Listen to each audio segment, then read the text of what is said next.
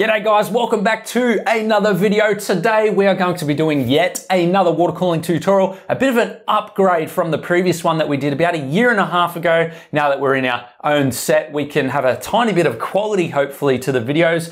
Here we have two exact same size radiators, same thickness, same length, both 360mm radiators. We have a Phobia G-Charger and Black Ice Nemesis, both 360mm radiators. They're about 45 to 50mm thick. But I'm going to show you guys how one can achieve more cooling potential than the other. Consider this a bit of a tutorial on how you can achieve more cooling with the exact same size radiator. And guys, if you like videos like this, consider hitting that subscribe button, hit that like button, leave a comment down below. Are there any other water cooling tutorials that you would like to see on the channel? Because of course we do water cooling pretty much every single day, all those custom PCs that you guys see. So stick around to find out more.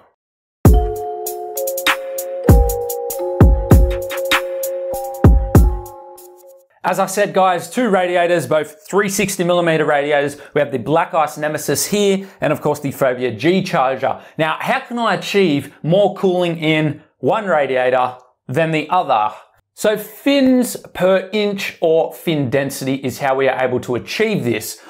This particular radiator right here is rated for 10 FPI, 10 fins for every inch that are on this radiator. This one is rated for 16 fins per inch, and this is also a split fin design, meaning that for each water channel that is going down this radiator, there is fins going in between them for cooling and dissipating the heat out of the liquid cooling loop. However, these fins are split in half, so it's a dual fin design. So how does this all work? So in this radiator here with the 10 fins per inch, we're able to let more air flow through it. However, that reduces the surface area that we are able to cool because there are less fins. Now with this one, it's got a greater surface area without actually having to get a bigger radiator or a thicker radiator because there are more fins to cool. Now, are there any negative effects of having a radiator with a greater FPI?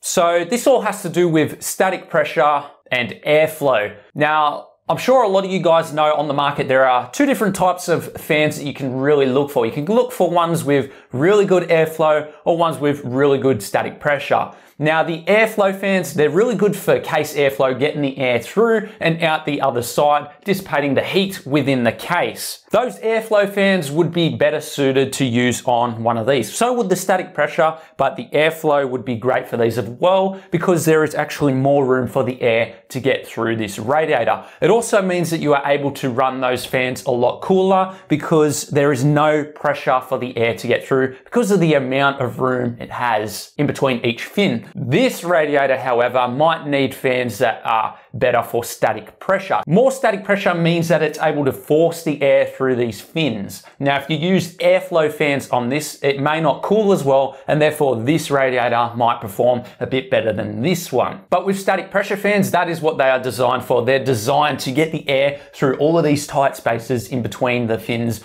of a high FPI radiator. What that means is you're able to achieve a lot more cooling in the same area right here. So when are we actually going to see these benefits come into play? So if you have a regular CPU, GPU loop, you probably won't notice too much benefit out of having either one of these. They'll probably perform pretty much the same. Where you're going to really benefit from having a radiator with such a high FPI is in systems where you maybe got multiple GPUs, you're constantly under load. That's where all of that extra cooling potential is going to come into play, and you'll certainly notice the results. It might only be a few degrees here and there, but that few degrees is certainly worth it, especially if you're starting to hit any thermal limits or anything like that. Now, if you're just going for a simple loop, then certainly look at these type of radiators here. It's plenty of cooling for a CPU, GPU loop. Now, normally when you buy a case, you are given a couple of fans with it. Those fans, they're not really good for using on radiators. They're just the cheapest stuff. So when you're out on the market and searching for fans, you want to look at the static pressure or the airflow, depending on the type of radiator that you get, and of course the fins per inch. Now, one other problem that you might run into is if you do buy one of these radiators. If you do not have more, then you're gonna have to run your fans at possibly a higher RPM.